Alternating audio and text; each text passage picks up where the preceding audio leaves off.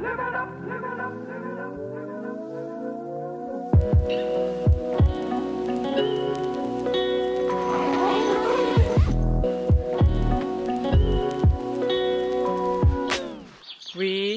are in the Lake District National Park. I'm just leaving the campsite. I always park outside of the campsite because I like to get an early start and I don't like to wake people up with a car. So it's 7 AM and we are heading to the Langdales. Let's hit the road.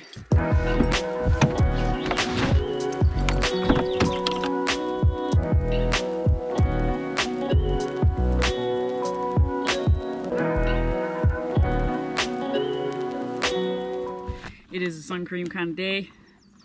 I think yesterday I got slightly burned here, but I think I actually managed okay. So today I'm gonna take extra precautions. 2.5 liters should be okay. That feels heavy enough for a sunny day. Jeez. It's all the water, yeah.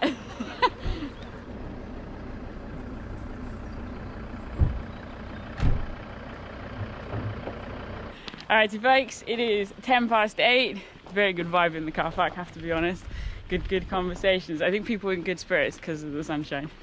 Anyway, so Old Dungeon Gill car park with the hotel, heading on. First mission is to find the footpath that will take us up to the top of Bowfell. Once we're up there, we should be up there. Let's see, I reckon it's around here somewhere, the footpath. Perfect. So if you're interested, car park's just there. Come over the bridge. This is the main road. Doopy-doopy-doo. The road now continues round to the left. We're going to go straight along this farm track, and that, my friends, is Bowfell. And we're going to head right up that ridge back. It's a very impressive scene to be walking into this morning, just straight away from the car. Bosh, this wall of mountains towering above us, inviting us in. You know, the Langdales is one of the most popular regions in the Lake District, so I'm expecting it to be quite busy today, but I'm actually going to draw some comfort from that because they feel very intimidating for me. Reason why is I sort of have a scarred history here. So when I was doing my mountain leader training in 2015, summer ML came up in February and there was snow on the ground. I was totally unprepared, very new to the whole outdoor scene. And just the guy who was training us, I don't know, I felt very manipulated, very put down, made to feel very insecure in my abilities, made to feel stupid. That is not how you should operate as a tutor or a teacher, but that's sort of what came my way. And we were going up Bowfell to 3 Tarns, did a wild camp there. I just had no clue really. And I found it really hard. Not the going as such, but just how I was being made to feel. And I have to be honest, it sort of really crushed my sense of adventure for this region. But I think it's time to pull it back. It's 2021 now, and I'm turning 25 this year. So I think it's time to build a new relationship with these mountains. Let's heal an old friendship and see if we can work together today to take some strides and steps in the direction of health and happiness. Easy does it now. Oh, jeez. Sometimes.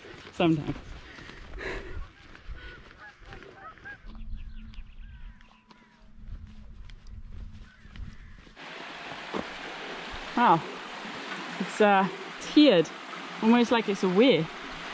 That's interesting. I followed the track to Stall End Farm, where the path went right through the yard.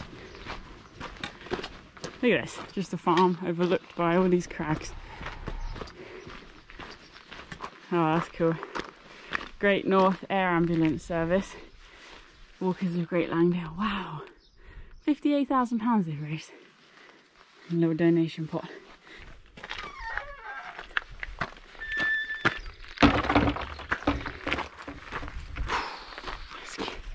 Jeez.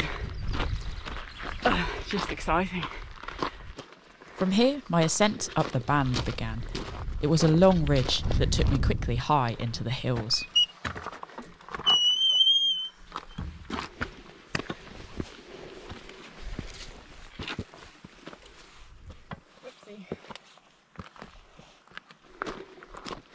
Look at that Pike O Stickle. So distinctive, isn't it? We'll be up there later. Meanwhile, let's walk onwards with this incredible curtain of mountains all around us. You know, knowing that I was going to come here today, I've given some thought to the experience that happened on my mountain leader training, and can sort of own that it's one of those times that could have either made me or broken me. And I think initially it broke me. You know, I was 18 years old. I had also just been kicked off my Duke of Edinburgh group because I had too much knowledge, is a direct quote.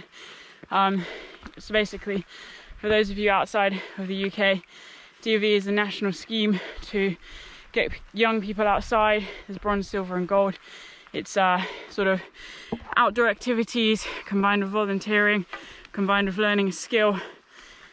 And that didn't go to plan. And basically, you know, just being shamed there and being shamed here was really tough. And that's 2015. It wasn't really until 2018 that I found my feet again, that I found my path, and So Wild was born. And now I look back and actually I feel like it's an experience that's made me, because I work a lot with people who are new to getting into the outdoors. I work with a lot of MLs, mountain leaders, and IMLs, international mountain leaders. You know, we look at coaching skills, we look at team building, we look at different learning styles. And, you know, my goal and vision is to make the outdoors more accessible for people for mental and physical health. That's what Wild is about, to build meaningful connections with each other and the natural world. And to do that, you have to take away the intimidation factor. You have to replace it with curiosity and adventure and excitement. And, you know, life is just one big journey, and being on the trail is an amazing metaphor for that. And those were some tough times as a young person when you're already insecure, especially with mental health in the mix. But nowadays, it's like, yeah, I am who I am. I can own that a lot easier. I can own my journey a lot easier. Still on that process, but I can. And I'm hoping that today, by reaching this spot and looping around, you know, I'll be able to feel even more comfortable in my own skin, even more comfortable and at peace with the journey that I've been on to get to where I am today. That's a theory anyway. Clearly being out in the mountains had got me all fired up, and so now that I talked my jaw off, I resolved to turn that passion into leg power.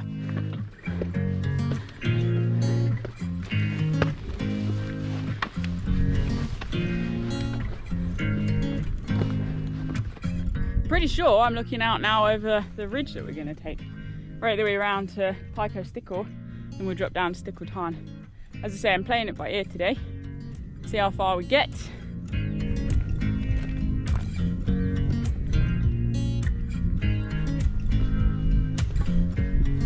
Check it out. Heading up into the coal now, and the trail heads right up to the top of Bowfell. Looking forward to that. And of course the behind views are, I mean, they're alright, you know.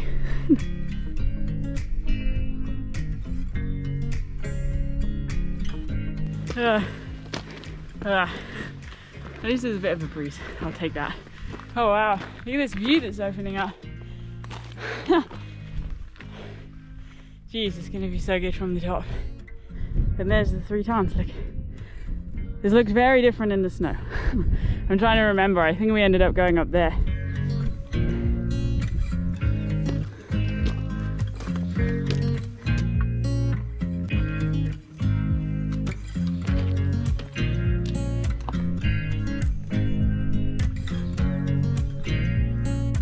Alright, look at this. Just a big old massive rock around here. And there's the summit just up there. Nearly there. The rocks here were absolutely striking, boasting clear volcanic strata and glacial striations. The primary rock on Bowfell is volcaniclastic sandstones, comprised of broken fragments of volcanic rock. And that, folks, is where my geological knowledge ends. But let's just say it was incredible.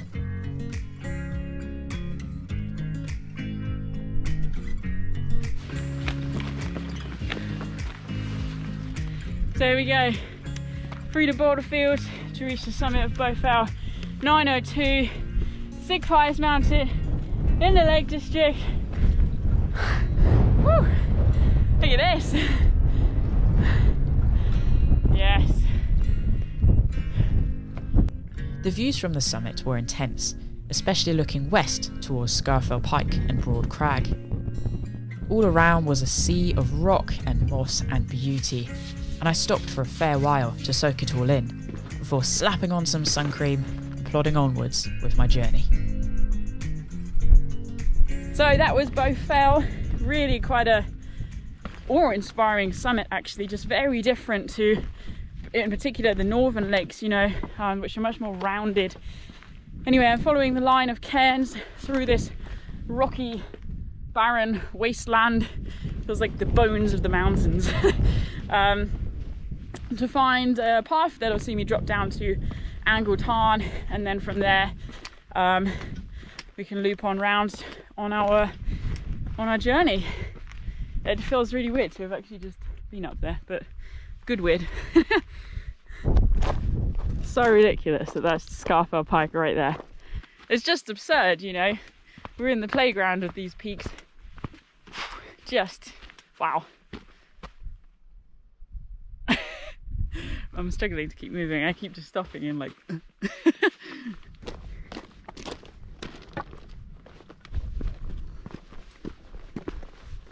Can you see all of the cairns ahead? There's one there, one there, one there, one there, and they continue right on down.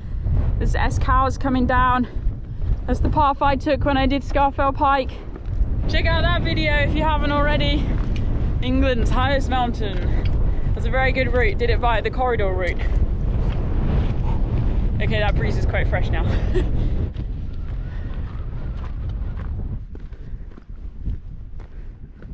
So this is the path, following down, following around, and then we climb back up and continue on along here.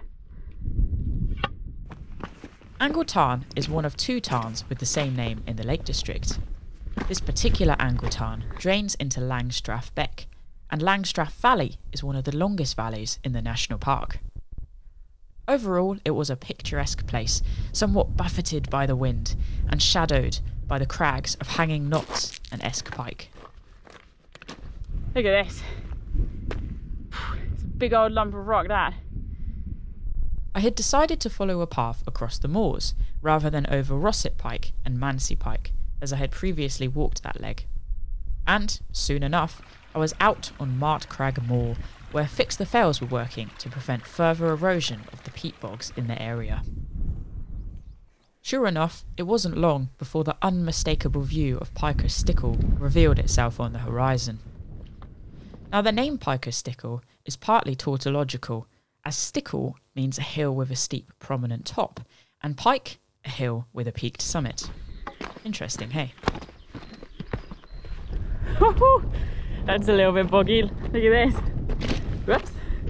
Try not to fall in that. Never know, you might find Excalibur in there. I found it to be a very serene experience walking across the open moors, as it was dotted with small bodies of water reflecting the clouds above, and cotton grass swayed gently in the breeze. Best of all, I was utterly alone, and it felt really good for me to have this chance to breathe and be 100% immersed in nature.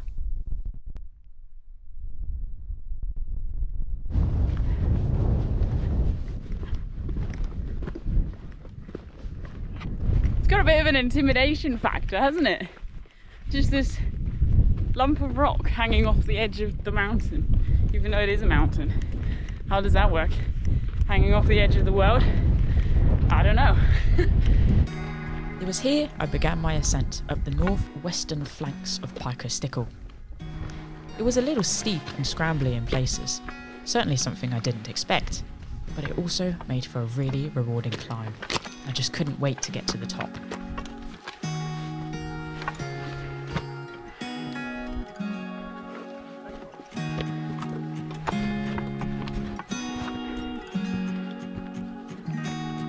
Okay, 709, Pike O Stickle, skadoosh. Look at this. Wow.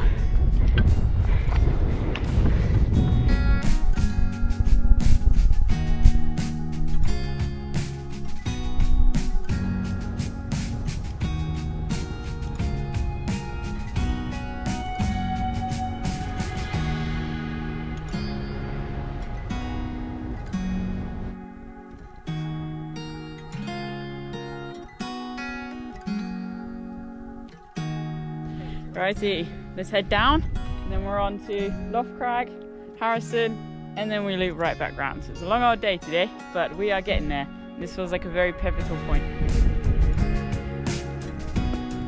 I'm trying to watch my footing because a lot of this stone is quite worn away. So that means it's not as grippy as it could be. Ugh. So good to be out of the wind, I can tell you that. To be fair, I've only just decided that this is what I'm going to do. I feel like since I'm up here, I may as well just complete the full round. So I was seriously just considering dropping down now and calling it a day. You know, it's a couple of miles down into the valley and we're done. But they're just so close, and look at them. They just look amazing in this weather. So Loft and Harrison it is.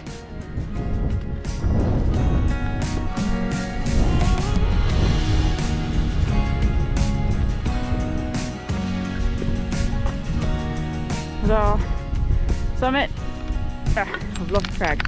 Oh, I broke the summit. Oops. It just got shorter now.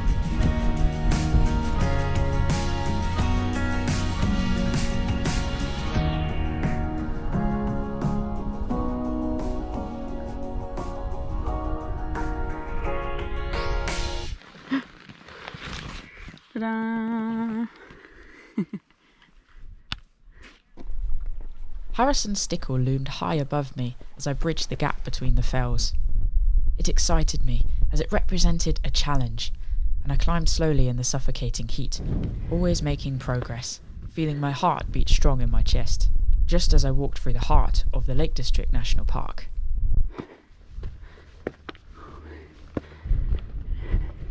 It's happening! The view is opening up! Woo! Come on, let's get to the top.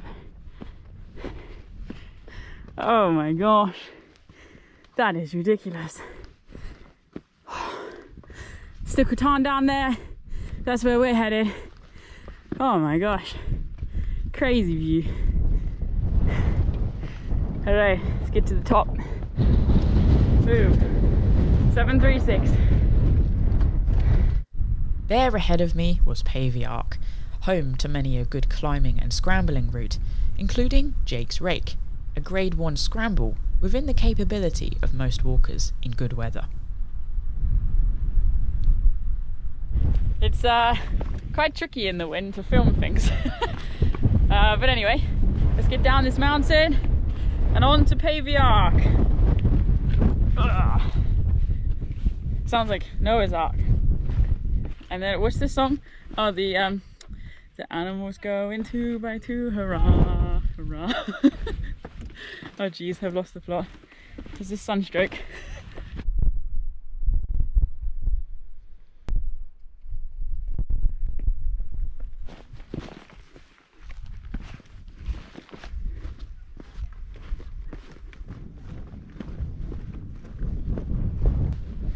It's a bit of a which way? At least it's grippy. Ugh. My head is full of like primary school songs now. Who built the ark? Noah, Noah. And then he's got the whole world in his hands. Help people, help. Nearly at the top. Here we go. Way. Woo! Oh my gosh. Look at this. Come on! Yes! Amazing! So amazing! Final peak of the day. We've done it. What an incredible round in the Langdales. Thank you, May. You have been kind. Tomorrow is the 1st of June. I think we've made the most of it. I'm loath to leave this region It has taken my breath away time and time again today, but at some point I got to get down here. Oh, thank you for this day. Oh, I feel full to the brim, man. Full to the brim.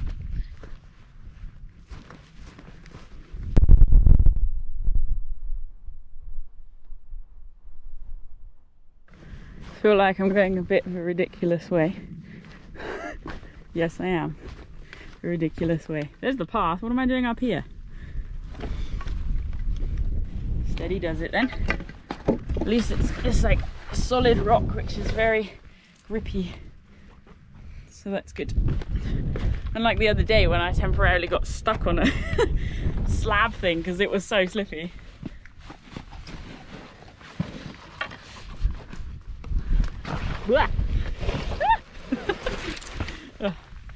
Wow, I've never gone that high in my life. Don't know what's happening.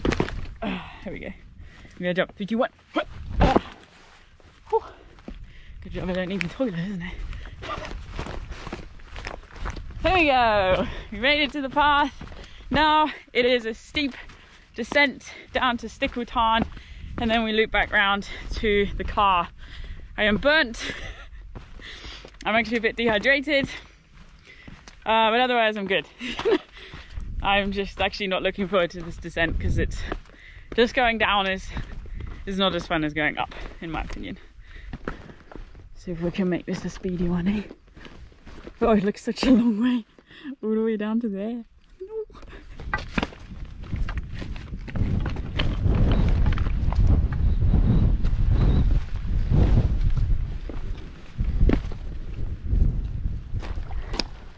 How nice is this? Come down to the beck, crossing over. Just beautiful. Oh, jeez. And those fells just looming above us. They're quite monstrous, aren't they? Every time I walk down to Stickle Tarn, I always feel it feels like something out of The Hobbit or Lord of the Rings. It is just spectacular here. Makes me quite emotional actually. And breathe. Stickle Tarn is a popular spot in the Lake District, and it's easy to see why. For many, reaching this point is an adventure itself, and what an epic place to end up and enjoy a picnic. In 1838, the tarn was actually enlarged to supply water for those living in Langdale. So please, if you do visit, make sure to leave no trace.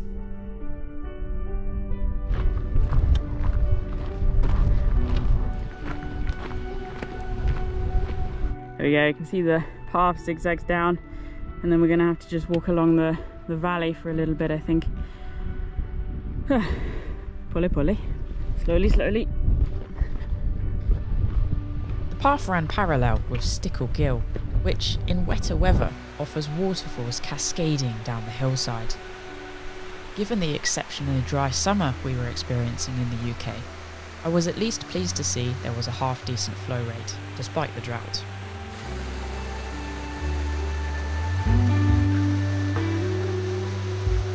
Trees!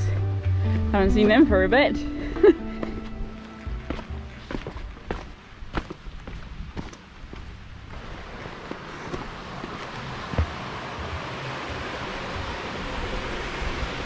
Goodbye peaks, it has been a good day. Well, I think this is a very appropriate place for me to wrap up today's video. I hope you've enjoyed it as much as I have, just bombing about the Langdale Pikes. It has been just the most amazing day on every level. The weather, the views, the company of all the different people I've been able to chat to. Geez, just everything. I feel like I'm gonna need a day or two just to digest what has happened today. Absolutely, my relationship with this area of the lakes has been not only healed, but just rebuilt and restored to a level I never even knew was possible. I'm feeling very connected to who I am as a person, to my values, to my beliefs and my goals and visions. And for me, that's one of the things mountains help me to do, or times in the mountains helps me to do. It's just come back to who I am, where I'm going, where we're steering wild, the impact that we can have on the people around us, both near and far. It all happens right here on the ground. So guys, I want to say thank you so much for watching. I hope you've been inspired to head out to some peak, some fell, some coastal landscape, wherever it is that has been calling to you for a while, to heal those relationships or build brand new ones, and enjoy those adventures. Until next time, stay wild. I'll see you soon.